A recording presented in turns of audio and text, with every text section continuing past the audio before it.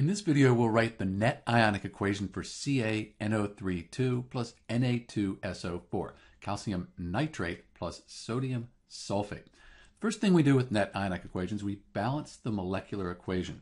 This is the molecular equation, and to balance it, it looks like we could put a 2 in front of the sodium nitrate, and then it would be balanced.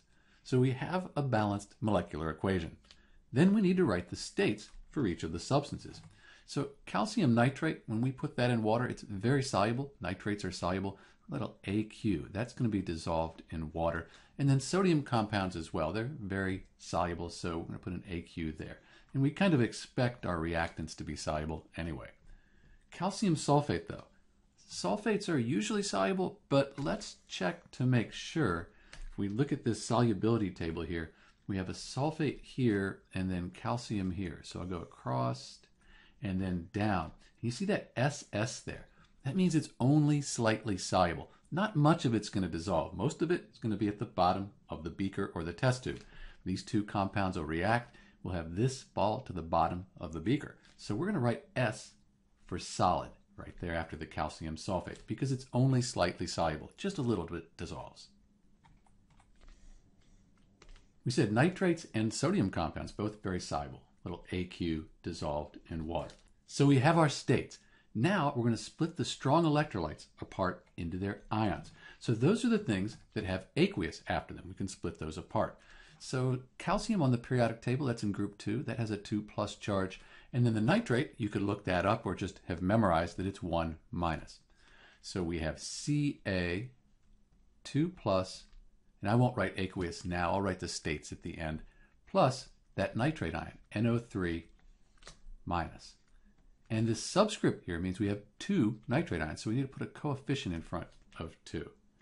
For the sodium, that's in group 1, so positive, 1+ charge. Sulfate, 2-, another one that's really good to remember. So we have the sodium, Na+, and then the sulfate, that SO4, 2-. And those are the reactants. Now let's do the products. Calcium sulfate, we said that's a solid. It's at the bottom of the test tube. We're not going to break that apart because it's not broken apart in our test tube. So we're just going to write CaSO4. That'll be our solid. And in net ionic equations, we don't split solids, liquids, or gases apart. Plus, we said sodium was positive, nitrate's negative. 2 Na+, plus we have 2, it applies to everything here, so 2 of the nitrate ions, 2 NO3-. So these are the products. We have our reactants and our products. Now we can cross out spectator ions. These ions appear on both sides of the chemical reaction. So if we look at this here, we have our reactants and our products. Ca2+ on the reactants, I don't have that in the products. Here it's bonded to the sulfate.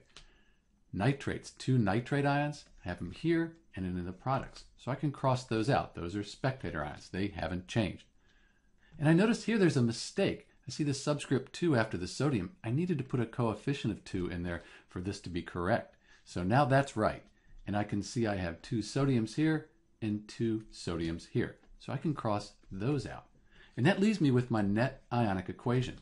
I have Ca2+, SO4, 2-, and then this calcium sulfate here. So let me clean that up and write the states in, and then we'll have a nicely formatted net ionic equation for CaNO3 plus Na2SO4. One last thing to check, I want to make sure that this is balanced, that the charges are balanced and the number of atoms. So I have a 2+ here and a 2-. That should cancel out and give me a neutral compound. It does. I have 1 calcium here, 1 here, 1 sulfur, and then 4 oxygens and 4 oxygens. So this is the correct net ionic equation for calcium nitrate and sodium sulfate. So that earlier error, if I'm to check to see whether the charge and the number of atoms are balanced, I would catch that if I didn't catch it when I was doing the spectator ions. This is Dr. B, and thanks for watching.